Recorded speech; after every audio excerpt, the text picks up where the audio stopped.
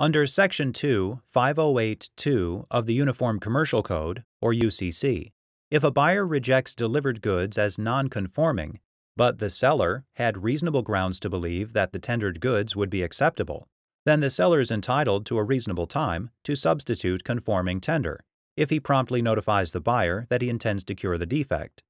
But to conform the tender, does the seller have to substitute entirely new goods, or can he just repair the delivered goods?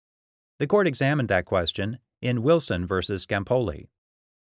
On November 4, 1965, Nick Scampoli bought a new color television set from Willie Wilson TV Appliances. Scampoli's sales ticket guaranteed 90 days of free service on the television set and replacement of any defective parts for 1 year. Wilson's delivery man brought the television set to Scampoli's house 2 days later. The delivery man unloaded the television set from the factory crate, plugged it in, and adjusted the antenna. When the television was turned on, the picture had a reddish color. The delivery man told Scampoli's daughter, who was handling the television delivery on her father's behalf, that a service representative would help adjust the color. 2 days later, Wilson's service representative came to Scampoli's house to examine the television.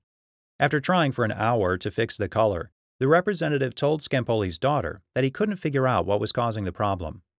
He asked to take the television chassis out of its cabinet and bring it to the shop for further examination.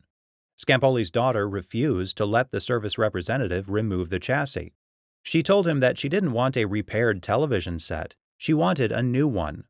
She subsequently demanded that Wilson refund the purchase price paid by her father. Wilson refused to return the money, but offered again to repair the television set or to replace it if it couldn't be repaired. Scampoli sued Wilson in a Washington, D.C. court, seeking a refund of the purchase price. The trial court rescinded the sale contract and ordered Wilson to return Scampoli's money.